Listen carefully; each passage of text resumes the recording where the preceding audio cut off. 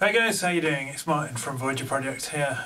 In my last video I talked about putting together a sort of small but fairly comprehensive MIDI switched pedal board, and then it occurred to me that sometimes you need a small board, sometimes you don't need fancy MIDI switching and stuff, and a lot of people, okay, so it's fairly affordable gear, the IJM stuff, but it's still, for someone who's just playing a few gigs here and there, maybe that's just something that's out of your budget or whatever. So I thought, well, let's put together another board, and this one really is on a budget. Okay, here we have, well, let's do it that way first. That's an offcut of MDF, just standard 12mm MDF from a project that I was doing a few months ago. I had this kicking around, so I thought I'd use it. I thought it was probably about the right size to put 5 pedals on there. So I was thinking, well, what can I do? I've got some spare pedals that aren't on either of my big boards.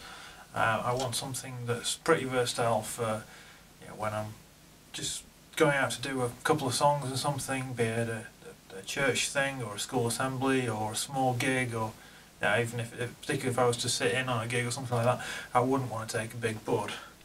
So what did I do?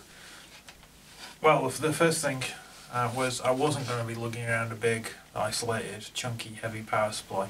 I wanted something that was light, that had 5 pedals on, had a bit of modulation, a delay, and a couple of drive pedals. So, power-wise, I've gone for, I'll show you the board. There we go, there's the board that I've created. You'll notice that there's the TC Corona chorus, which was on the other board. I've taken it off because I've decided to just do something else with that output stage of that, but I'll come to that in my next video on the big board. MXR carbon copy delay, this isn't very easy to hold. I had 2 of them, so that was fine. TC Electronic Spark booster, which is just a basic clean boost or a mid boost or a kind of low end thunk boost kind of pedal. Got a little bit of drive to it. Maybe I wouldn't have bought it myself, but I got it free, so I'm not going to complain at that. This is my trusty Keeley modded BS1 Ultra. So it's built boss tough, but it's been improved internally. The circuitry's been modded to give it a much sort of clearer sound, much more dynamic. Changed the knobs, put a really bright blue LED on, and a little switch to switch between 2 different modes. Great distortion pedal. I run it fairly low gain, but it's really versatile. And finally, the pedal that going to first to plug in. I thought, well, a lot of the stuff I do, I'm playing reasonably straight, simple stuff, but a lot of it has that kind of, or has the potential to need that kind of Van Halen vibe.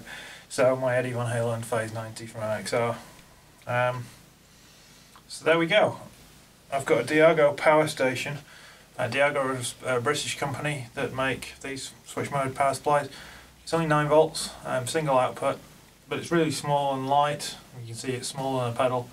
Just runs off a standard figure 8 2-pin lead, same as you might have, I don't know, an old cassette player or something like that.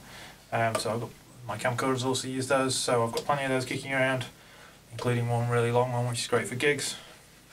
And then they're just daisy chained, and I even have a spare tail, which if it wasn't wrapped around the phaser, I could pull out. So if I wanted to stick a wah pedal on the floor next to my board, I can power that as well, like a Crybaby or something along those lines.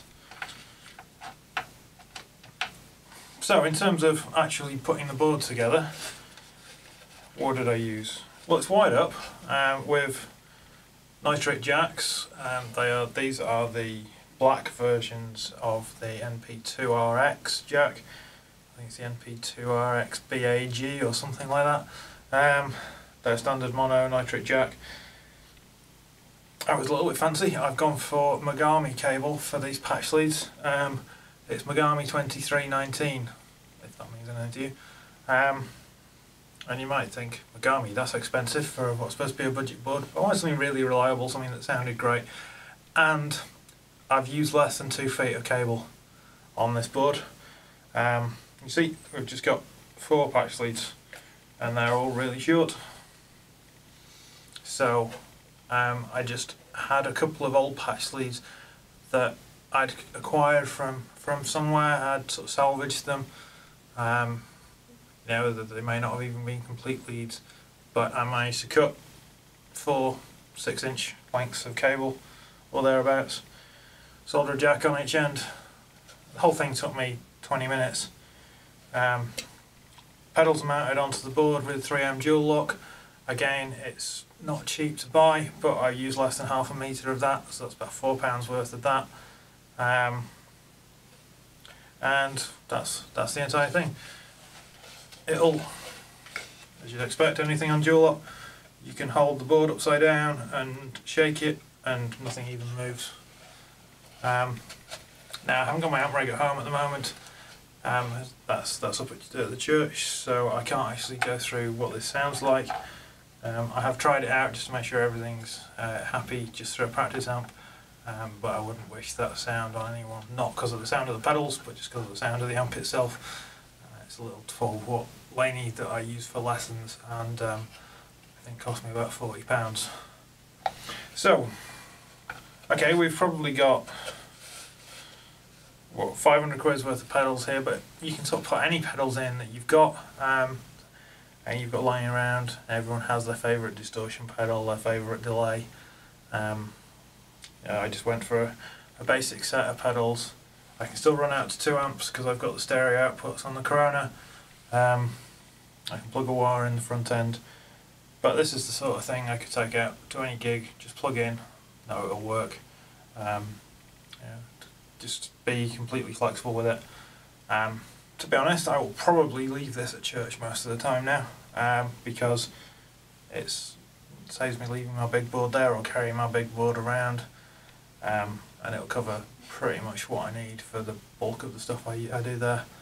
It's also good for, as I say, taking out to lessons or taking out to schools when I'm playing out there. Anything that just needs a small, lightweight board, and it is lightweight. It's not like the other boards that I had. MDF's reasonably thin, reasonably tough, reasonably lightweight. 5 pedals, power supply, 2 feet of cable, probably about a foot or so of dual lock. Job done. Started it this morning, finished it this morning, showing it to you early this afternoon. Sort of thing anyone can do. Okay, it's maybe not as neat, maybe not as cool as having all the cool fancy MIDI switching gear, but you just want something basic. I would just encourage you, find a piece of MDF or a piece of board or an old shelf or anything like that, and just put something together. It's good fun, it doesn't take long, and it sort of opens up your flexibility. Okay, hope that's been useful to you. So when the cable comes in the next couple of days and I'll get the medium board wired up, then I will continue that series. But until then, take care of yourselves. I'll see you soon.